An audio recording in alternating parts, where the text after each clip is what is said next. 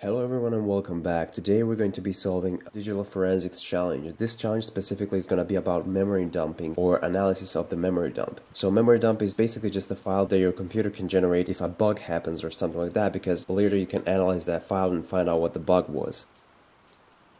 Now this can obviously be used by forensics analysts and specialists to actually extract information from the computer, because a lot of information can be in the memory dump. So in this challenge we actually have a prepared memory file that has a lot of information in it, and all we have to do is download the task file, and we can actually verify if the task file is legit because we don't want it to be corrupted. So we want to download the victim.zip and then we can get started. So one thing we're going to use for this is the volatility tool. Now I actually have two versions. One is the volatility 3 built in Python 3, and the other one is volatility 2.6. Now I'm going to be using this one because the Python version seems to be a little harder to use. So let's get into the folder. And once we get into the folder, we're going to see the volatility documentation and stuff like that, but we don't really need to care about this. The only thing we need to care about is the volatility 2.6 Lin64 standalone. So all we have to do is run this. There we go. And then after that, we're going to specify which file we want to analyze. So I'm going to say F, and then the name of the file is victim.raw. And then after that, we're going to specify the profile. Now, in this case, we don't really have the profile because we don't know which one it is. But don't worry, I'm going to show you how to get it. So right now, what we have to do is write image info. So this is the first command that we're going to run, and this command is going to show us the basic information, and it's going to show us the recommended profile. So let's run it. You can see the documentation by just running help or something like that. Obviously, this version of volatility isn't just meant to load this kind of file, or this file specifically can load a lot more, and it's really capable. But one thing you need to keep in mind is if you're going to generate a Windows 10 memory dump or stuff like that, you need to know how to generate it. You can't just generate the regular dump based on a Windows error, just like run notmyfault.exe to generate a crash or like BSOD, the blue screen of death, and then get the memory dump, because that might not work. So the profiles are not maybe installed for this volatility version, so keep that in mind.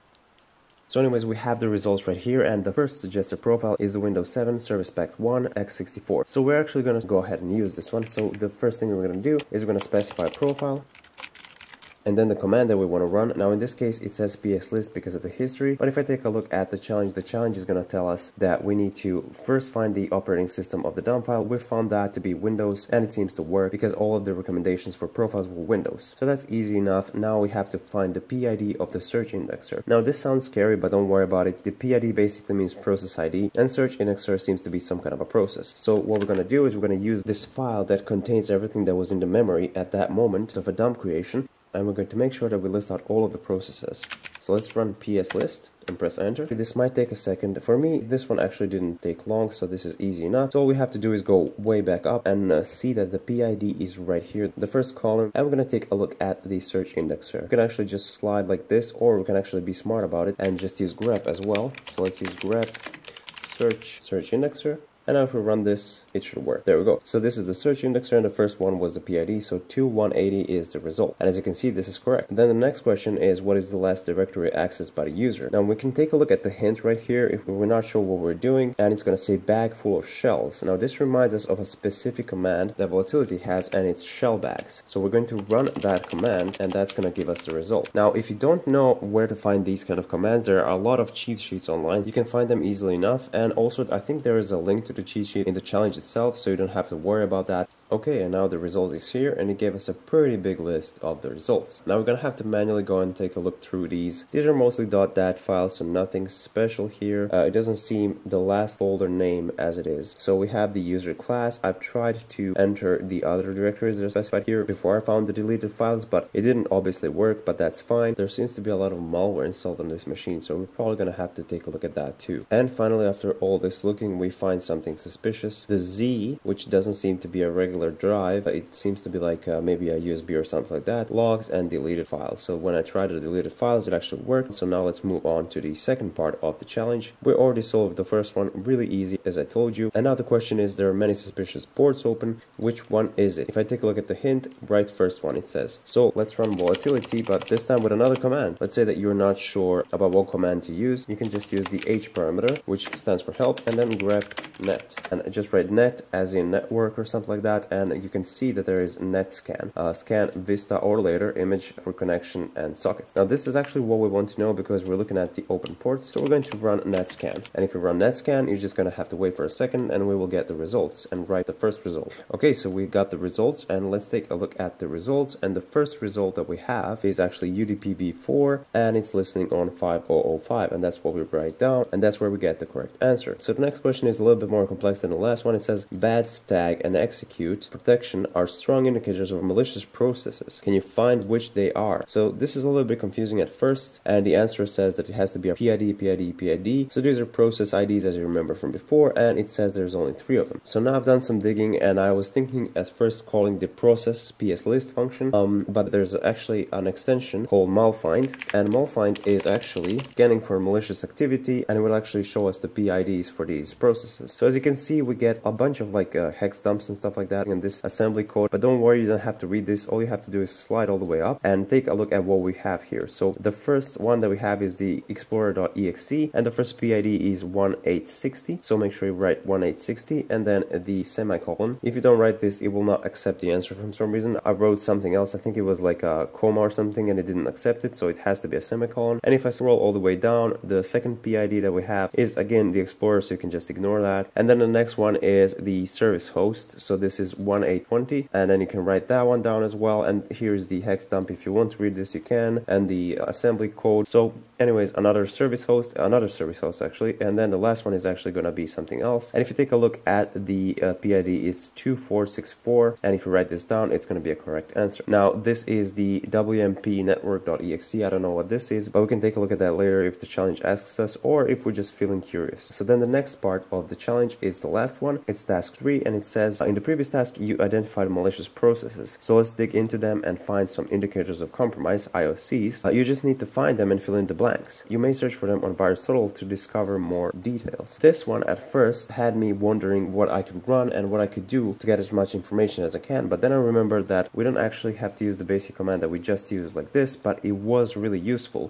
So the challenge actually hinted to us what to do in the next part, so in this part. So what we actually had to do is remember these PIDs right here. We're going to have to write them down. So what we're going to do is we're going to say P and then write them down, 1860, and then just a comma, and 1820 and a comma, and 2464, and then a tag D and then a dot. So the reason we're putting tag D and a dot is because it's going to, let's say, export it right here. So what this is going to do is it's going to generate a new file, and you're going to see this right now. We're going to need to actually dig through this file in order to, you know, go further in the challenge. So what this did is actually it generated these .dmp files. Okay, so now after like 10 minutes of figuring out why this doesn't work, I realized that I actually ran a wrong command. So let me just fix this. It's not malfind, it's mendump. So we need to separate parts of the memory dump and then put them in the files. And now if I run this, it's going to be fine. If I cat 1820 .dump, I can actually see a bunch of stuff, and you know, that's great. So at least we have something. So if I string, so strings.dmp file, and you can see a lot of strings. So we're not going to do this. What we're going to do is we're going to do the same thing, and we're going to actually pipe this. So we're going to use grep. So it's taking a look for the site that starts with www.go. So that's what we're going to do, www.go. And if that doesn't work, you can actually go grep.ru. So as in .ru, this is a Russian site. So if I do this, it's actually going to display the results for me. And the searching might take a while because we're searching all the files that are with .dmp. And if I take a look at the results, it's actually going to say write full URL without any quotation marks. And as you can see, it has 4 characters in between. And if I take a look, it's one of those. So I thought it's maybe this one or something like that, but as it says in the hint, the site is a little naughty. So if I take a look at this one right here, that seems to be the one. So I wrote that down and that seems to be correct. So the next thing is write the full URL without any quotation marks. It's the same thing. We're just going to replace this with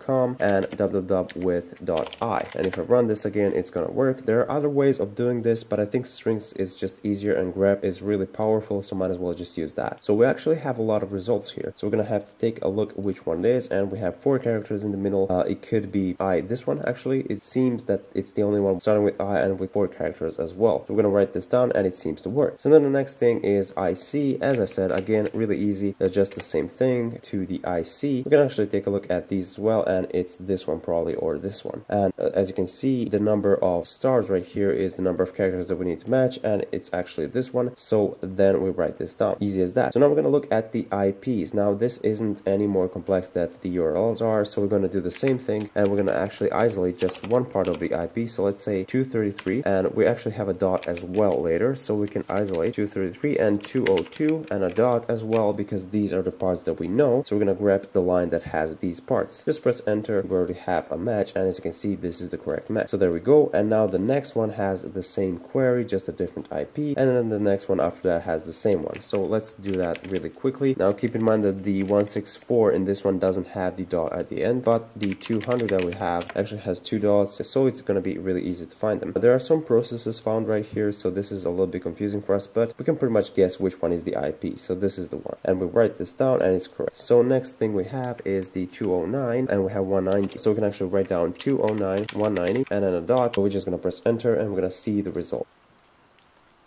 So now, what is the unique environmental variable for PID 2464? So after looking through this, it doesn't seem like the result is right in this file. So what we can do is we can just ignore this memory dump that we created, so we can actually remove them. And we can actually go back to volatility and specify the same function, but we're going to remove this. And we're not going to use memdump. Instead, we're going to use env vars. So this means environment variables. And if we run this, oh, I actually misclicked, I'm sorry, env vars. So environment variables, but we don't actually need the double V in here. So if I press enter, we should get a lot of information. And if we do get a lot of information, just like you did right here, we can actually try to use grep to find something that we can use. So PID was 2464, so we can actually use this. So we can use the same thing and then pipe grep and 2464. Easy as that. That should give us the result. Okay, the only thing that is suspicious right here, if we take a look at these parameters right here, you can see common program files 886, and stuff like that. If you look through all of these, they all seem to look relatively okay, you know, nothing suspicious. But there is something that really does stand out, and its value is 1. Nothing that we can actually detect easily, but if I take a look at Google, and if I just Google this,